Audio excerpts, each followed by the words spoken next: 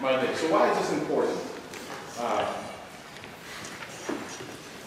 There are many different flavors in the ice cream bowl of American history and American music.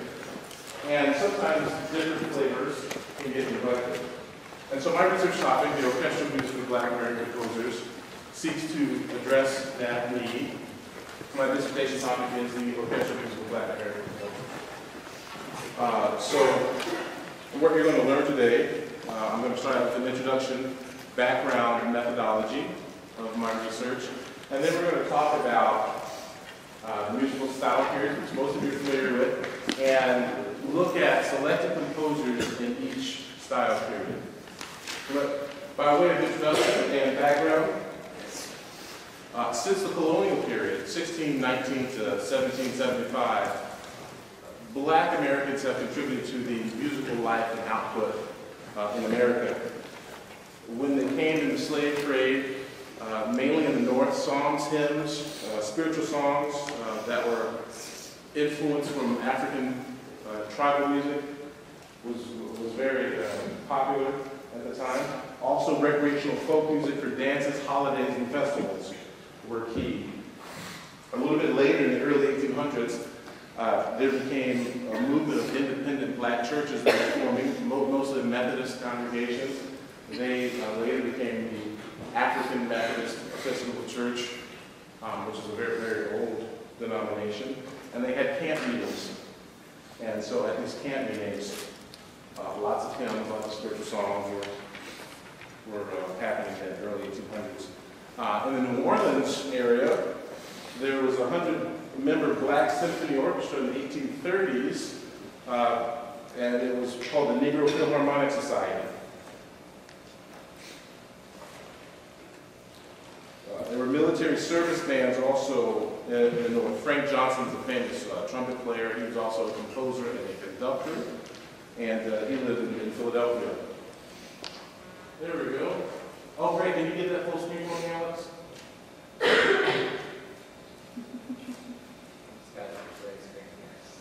Bottom left-hand corner, we'll get it, little icon, desktop icon.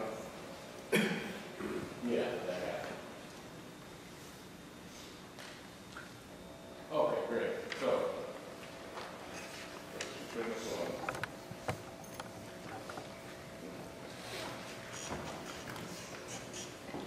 There's ice cream for you.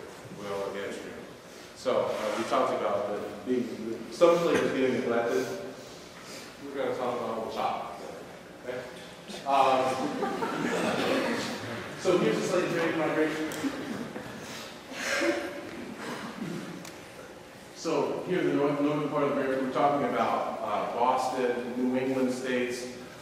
Keep in mind, there were also free Black Americans at this time. So lots of festivals. One of the festivals was what was called Election Day. So, you know, at this time, Black Americans weren't allowed to vote, but they had their own parallel election for their leaders.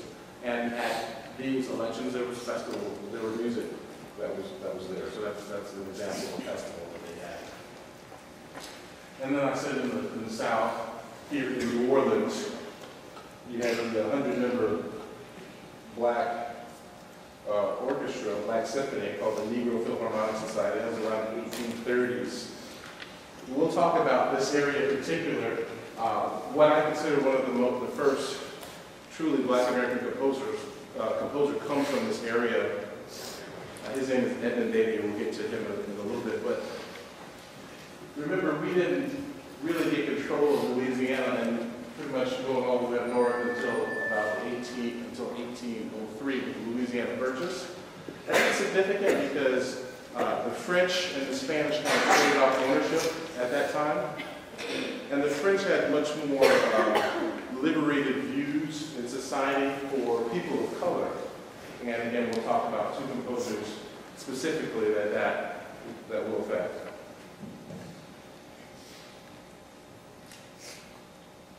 There were Black performing arts schools in Baltimore, Charleston, Louisville, New York, and Philadelphia. So here's one of them, the Jenkins Orphanage Band. Charles left on it? Oh, this guy does.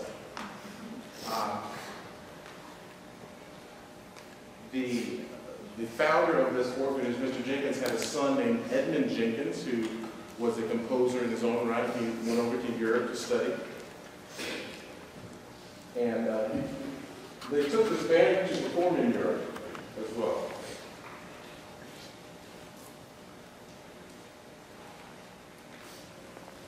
There's James here. He's the leader of the Clef Club Orchestra. There's a rise of stage bands that happened in the early during the Civil War period. Jim Urick was an important person. He led the 369th Infantry, it was an Army band, and he also developed his ensemble, which was called the Clef Club Orchestra, sort of a predecessor to the Negro Philharmonic, this time in Philadelphia.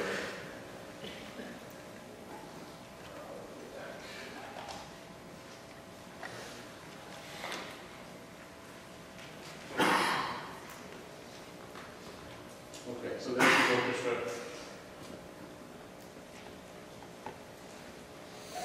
Okay.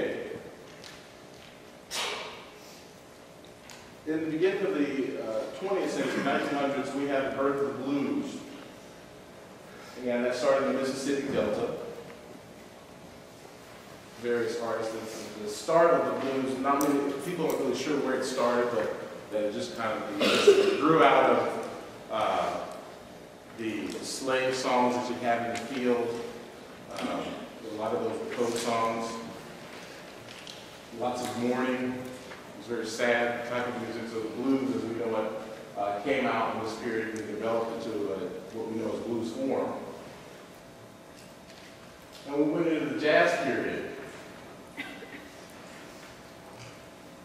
Some important people in the period are Louis Armstrong and Jelly Roll Morton. Jelly Roll Morton was significant because he was one of the first musicians to write down his jazz. Before, most people just played by ear and then they didn't really think to record it that much. But Jelly Roll Morton started to write down his compositions in the late teens, 1910s.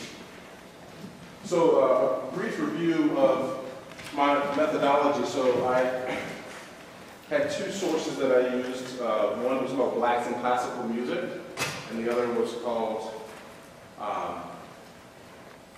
The String Music of Black Composers. Those books were written in the, one was written in 1988 and the other one was written in 1991, so they were older sources. I also consulted a book which is called the Daniels Encyclopedia of Orchestral Music. The last issue of that was published in 2005, so that's 10 years ago. So I thought my topic was timely, that I could update some of the information in there. So I consulted those sources. I also did a lot of internet research. And sometimes I was able to communicate with the composers directly via email, calling them on the phone. So this is the background information. We're going to move ahead now and talk about, oh, hello. Did I do that?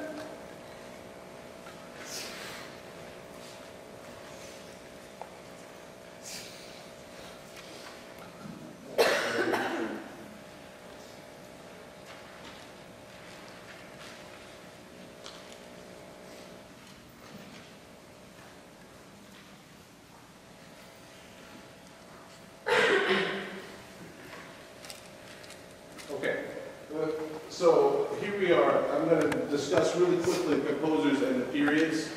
So in the classical period, the first black composer that many people consider to be the first black composer, he was an American, but his name is Chevalier de Saint-Georges. And here he is. So he's a good-looking brother. He was born in 1749, died in 1799. He was born in Haiti. His father was a wealthy landowner in Haiti. And I've talked to you before about French values. Swallow the Frenchman. His mother was an indentured servant, aka slave, but his father really took her as his mistress, as a wife, and he claimed his child. And if you might be familiar with our history, that doesn't really happen in the United States. Like, you can have a legitimate love children, but you don't really publicly claim them, and you might not even support them. But French values were different. They supported their children, and Chevalier's father loved him, took him back to Paris when Chevalier was a young teenager, and enrolled him in school. Chevalier was also a very good fencer and a very talented violinist. And apparently he was selected to be the leader of the Paris Opera, but that's a little too progressive for some people's taste. He was not allowed to take that position. They hired no one. So, that was disheartening for him, but we really see in this period how, again, the parents took care of their children, and in New Orleans, there's a remnant of the mindset, of the French mindset, to where people of color could exist and they could function within society. After we acquired Louisiana and Louisiana Purchase, that becomes less so, and then what we would think of as traditional U.S. antebellum, very stratified race relations started to take over. But there was a period of time where it was not the case. So, what period comes next? After classical. Romantic. There it is. So, Romantic composers, the first American Romantic composer, I think, is Edmund Davey, and he's on the handout that you got. Born 1827, died 1903. Again, he was born in New Orleans. But again, this is later in our history, and after about 5 or 10 years of very limited success, there was hostility, growing hostility toward black musicians at the time. He went down to Mexico to study, and then he went to France via Mexico, where he lived most of his adult life and was a very active musician in Paris.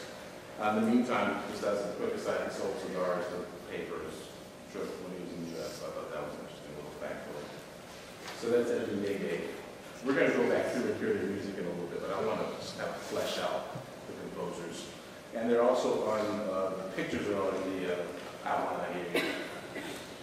So that's Edmund Davey, American. Samuel Coleridge Taylor, named after the poet Samuel Taylor Coleridge, he was a British black composer. So he wasn't really American, but he was very influential to American composers. He was known as the African Mahler. Mahler, as in Gustav Mahler. We haven't really gotten to him yet, but we will in the next 2 or 3 class periods. Gustav Mahler was a prolific orchestral composer in the mid to late 19th century. So Chevalier was born in 1875, died in 1912. Had a couple of U.S. tours where he was here. His father was actually Creole, and he married an English woman, a white English woman.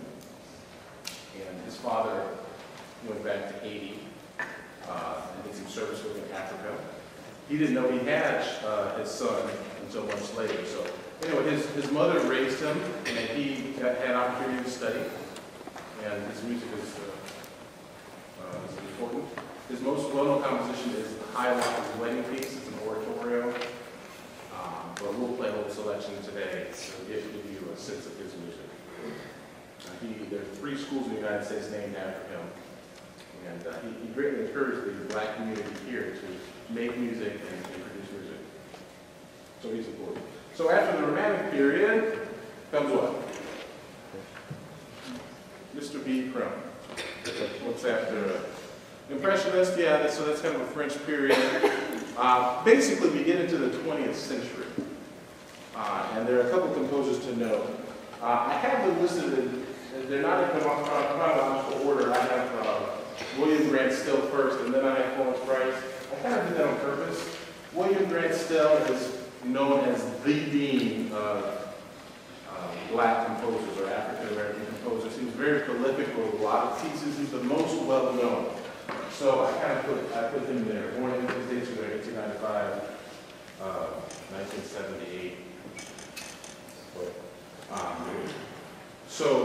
Price technically comes first. He was born in 1887, died in 1953. And she was born in Arkansas, wrote the Symphony in E minor, which was performed by the Chicago Symphony in 1933. So that was significant. That's a black composer, poor black composer. William Grant Still, he's younger. Again, he's considered the dean of African American composers because he was so prolific. Wrote many symphonies. He has 5 or 6 symphonies. His Symphony No. 1, the Afro-American, was the first symphony to be performed by a major U.S. orchestra, the Rochester Philharmonic, so a significant orchestra.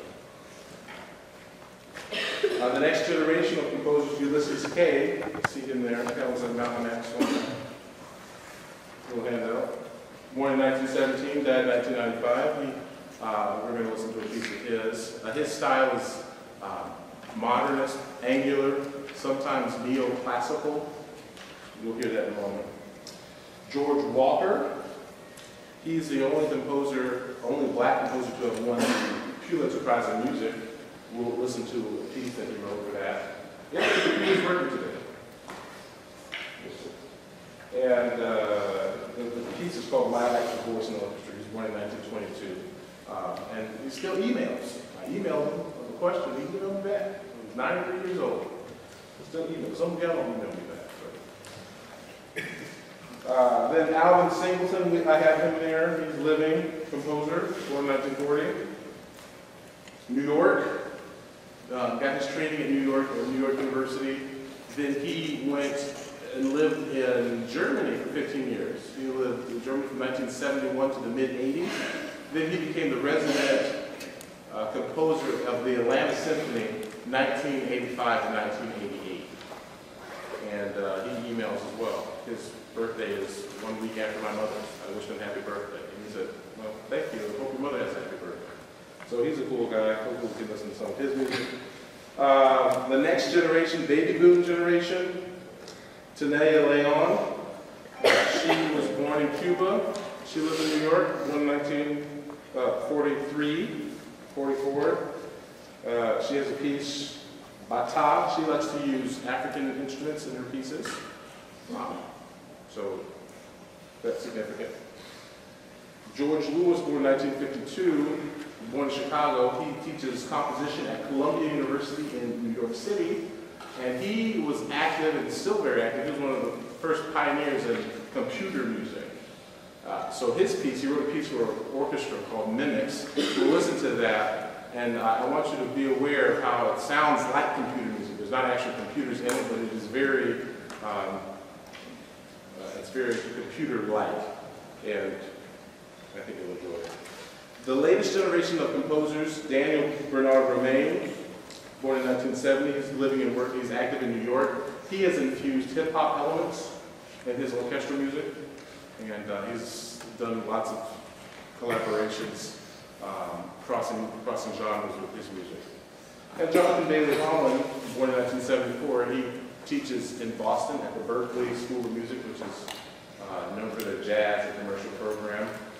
And he has a very distinctive jazz-influenced voice that's all his own. Okay, so I'm going to, without further ado, have some of my friends come out, and we're going to have a live example of some of this music interspersed with some recorded examples. So, just bear with us as I have a little transition here.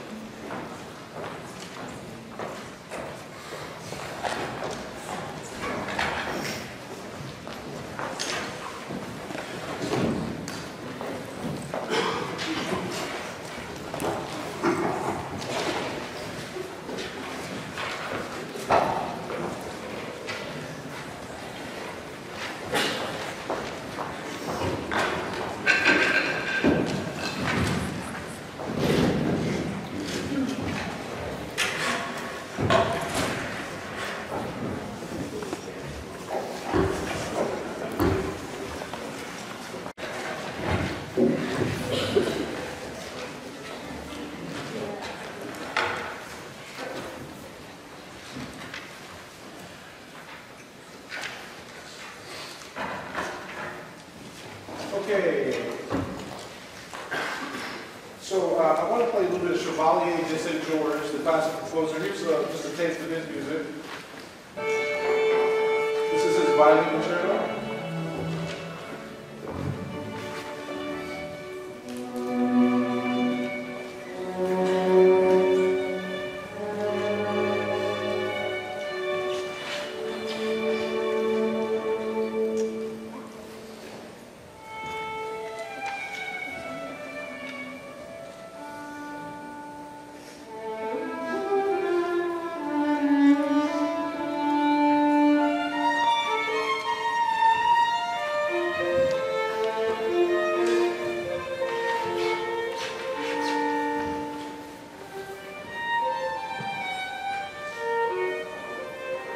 Okay, that's a taste of his music.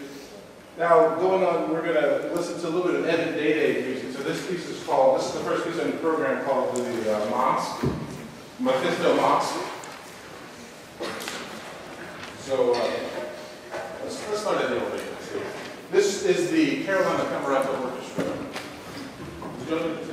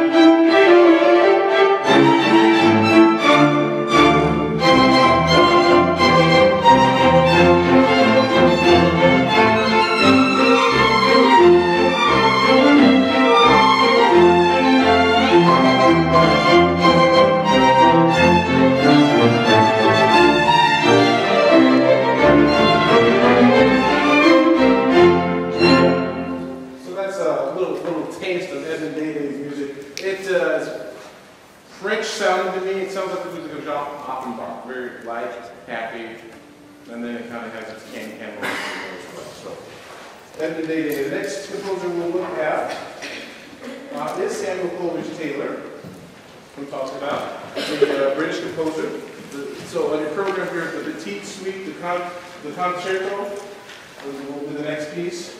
We're only going to play a little excerpt. This is actually a 4-movement piece, but I just want to have the orchestra play a little bit of each movement. So here's the first movement, please. No repeats.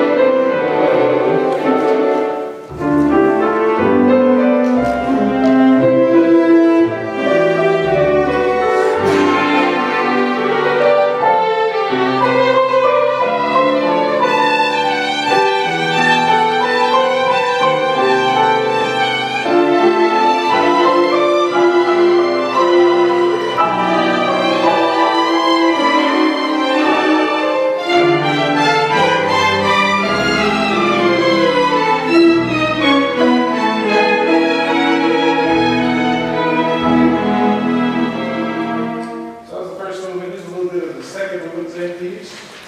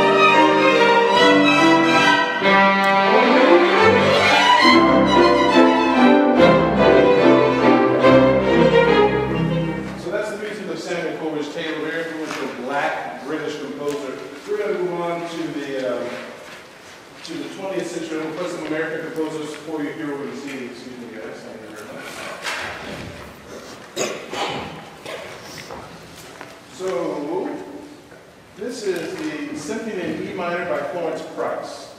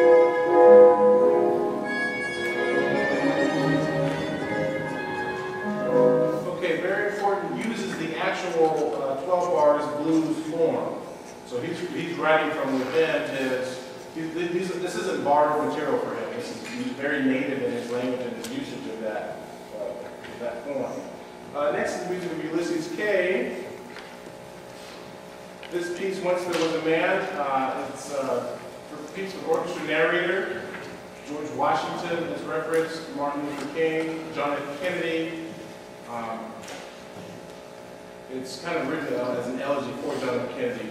Very angular, modernistic in style, and loud at the beginning.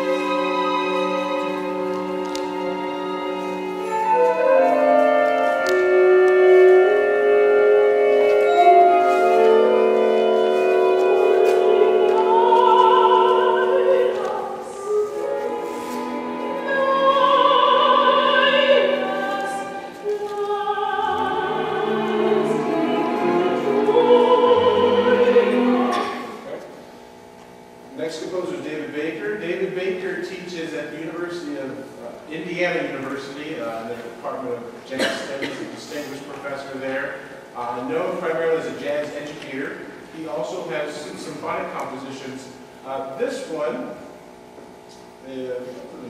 Lazy Summer Days, and you'll hear the jazz inflection in this piece of music.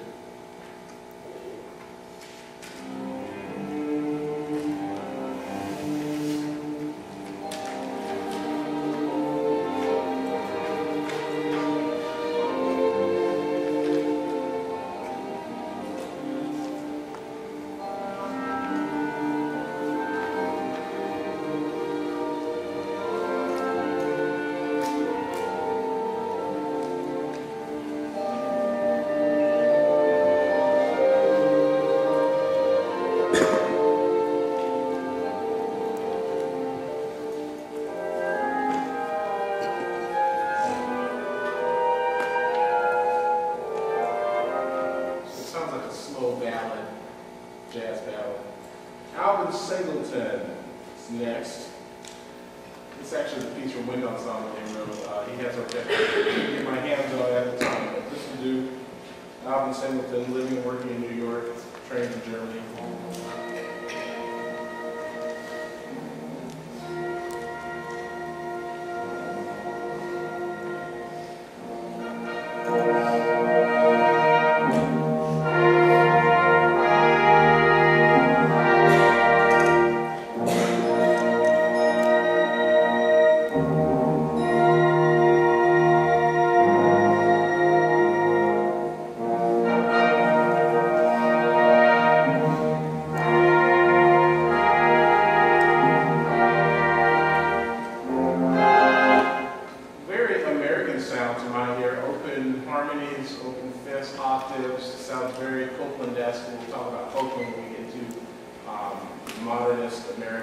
American music.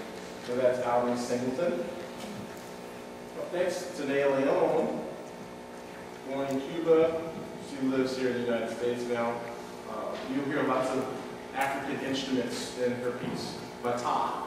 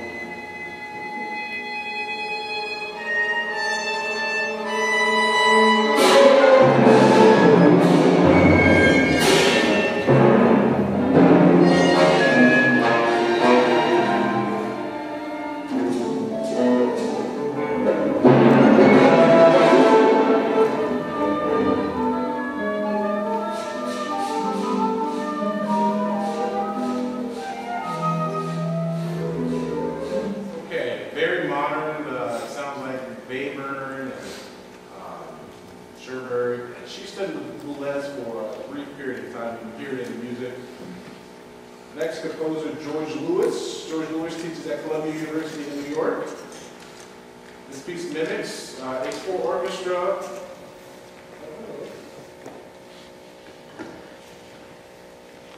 It's very loud at the beginning.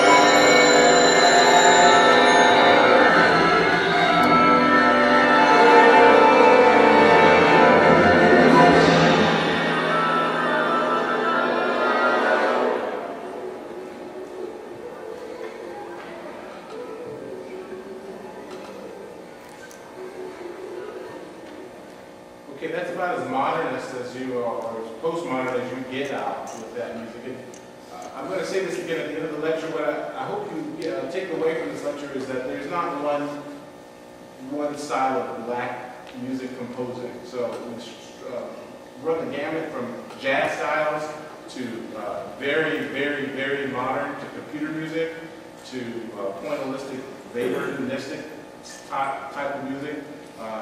And we're going to hear some hip-hop infusion music in a little bit with Daniel Bernard Romain, who's the next composer.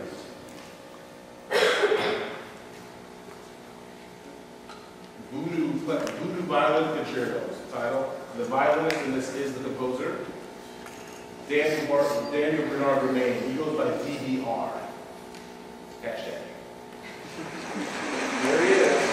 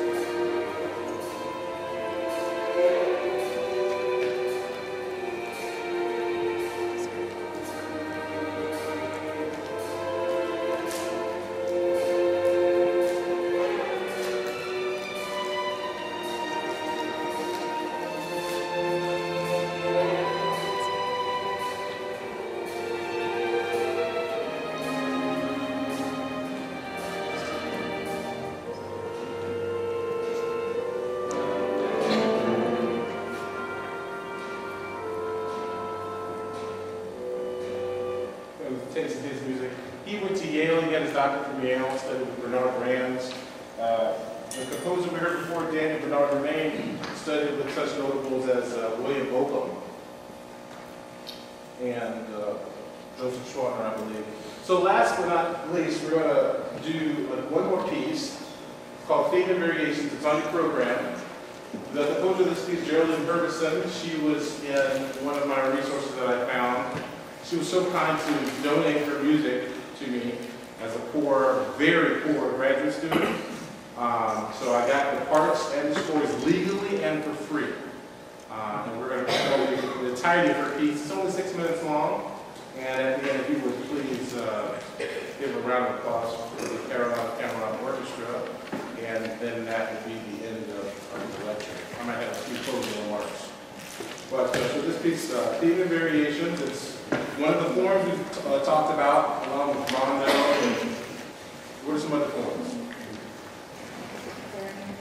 Ternary form, maybe solid, yeah. So you'll hear a theme at the beginning, and then you hear a bunch of variations. I think there's 6 to be exact. Geraldine Ferguson, she lives in Virginia now. Retired educator. She plays in the community orchestra, led by Eric Reed, who's a student here and conducting music. So without further ado, this is Theme and Variations by Geraldine Ferguson.